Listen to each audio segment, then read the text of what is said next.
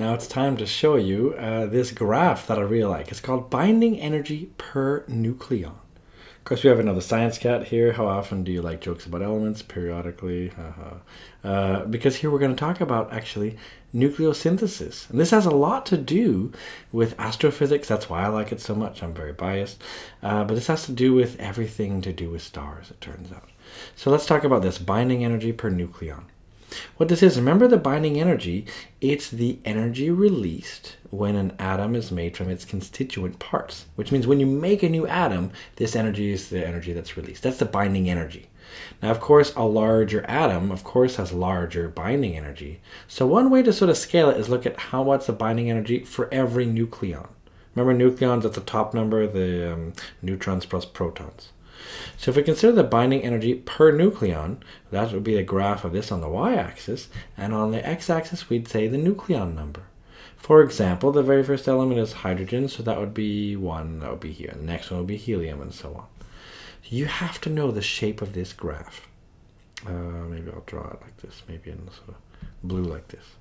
So I would draw it like this. First of all, you have to know that it goes kind of up, and then has a peak and then kind of goes down like this. It turns out it actually has a few little spikes there, but it suffices to go something like this. It goes kind of like this. It has a peak right here, and you have to know this peak. You have to know that it's iron. Something like that. So there you go. So it's the iron, which is the 26th element. You have to know it's iron 56. This is something really important to know. That's the peak, that's the top. And then it goes kind of down again. So what happens here? Well, first of all, if you don't know how to remember the shape of this graph, this is going to be really, really dumb, but watch this. Look, I always thought this looks kind of like a whale. So I always thought this is like, the top of a whale here. I'm going to erase that because if I save this PDF, no one's ever going to understand that, okay? But if you want, think of a whale. And there you go. That's why I call this the whale here. So this binding energy per nucleon. Maybe that's really dumb, but hey, I'm teaching you how I remember things. So the important thing to know is this. First of all, reactions will occur naturally, which means in a star. Remember I said inside a star, for example, you got hydrogen turning into helium. That's a natural process. But they'll happen naturally if they go up in the curve. They have to go up in binding energy per nucleon. So what that means, look carefully here. That means that if I'm looking at, I don't know, something like hydrogen here, and I want to go up on the curve, do you notice that means I have to go right? That means I have to go from a lighter thing to a heavier thing, and we call that fusion. So fusion is this act of going from a lighter element to a heavier element. So this explains why fusion is on the left, because it's more energetically favorable, you could say. Because only by this does it go up the curve, and by going up the curve, then that's what it has to do to be natural.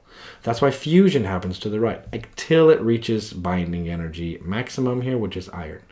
At this point, you notice even if it tries to fuse iron into the next thing, it doesn't go up in the curve. So it doesn't do it naturally. You have to force it to happen. So like I said, here's the problem. Stars can't naturally fuse iron in their cores. So we'll talk about that in a second here. By the way, then I'm doing like the HL extra stuff to astrophysics options. So it very much relates to this. Let's look at this though. So if you have to go up on this curve to have a naturally occurring process, then that's why it goes up, that's why it goes to the right here. What about on this side? Like what if I had, I don't know, like uranium, that's way over here somewhere, nucleon number, right? That's like 238 maybe, they're like way over here. This one, in order for uranium to do something naturally, do you notice that to go up on the curve, it has to go to the left? So that's why going left means you make lighter elements, don't you? We call that fission. So that's why fusion is on the left side and fission is on the right. So to go naturally occurring, you got to go up on this curve. But then the natural question is, all right, what goes on inside a star? I mean, there's a lot of details for the astrophysics option. But just to explain it here, where it relates here, I think it's really interesting. You've got hydrogen to helium. Stars can form other things. When they run out of hydrogen in their core, they're going to do some weird things. They're going to collapse and expand, and weird things is going to happen. More detail in the astrophysics option. But the end result is, what if you have a really massive star and it got all the way to iron? Imagine this. So you have a star with iron in its core, right at its very, very center. What's amazing about that is that, notice it can't go up anymore. It can't fuse anything higher. So what ends up happening is the mass of the star, the rest of the mass of the star, of course, it's very massive, right? It has a lot of gravity. So that means that's going to come inside and sort of collapse because it can't push anymore. It's related to something called hydrostatic equilibrium. You don't have to know that for this right here, for this topic here. But I think it's nice to know what happens is that stars can't fuse anything higher than iron. And we think that stars are actually responsible for making the elements. We call it nucleosynthesis. So the very fact that stars are making new elements, what happens as soon as they get iron in their cores, though, they collapse. So actually, it turns out it's really kind of freaky, but like the iron that's in your blood, that is what wrecks the star. That's what makes the star actually not be stable anymore. Because it can go all the way up till iron in its core. If it has iron in its core, it's no longer able to fuse, so that means it's going to collapse. And it turns out it's going to collapse, and through some weird processes, it'll harden and explode into a supernova. And we go into the details in the astrophysics option there. But just so you know, I think it's really cool to know that stars can't make anything heavier than iron. Then they blow up. So the thing you need to blow up a star is actually in your veins, literally. As soon as a star has iron in its core, it explodes. It doesn't quite, it actually implodes and bounces off a neutron core, but those are details for the astro option. Now you might wonder then, how in the world then are heavier elements made?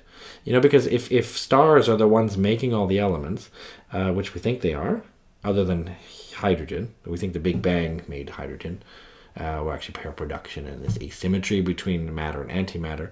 But if you look at this, how are heavy elements made? You could say, well, a star can make all the way up until iron. But then after iron, when it blows up, only when it explodes in this supernova explosion is when it has enough energy to then make those. So we actually think that all the elements higher than iron were actually made in the supernova explosion itself from a star. It's kind of mind-blowing, isn't it?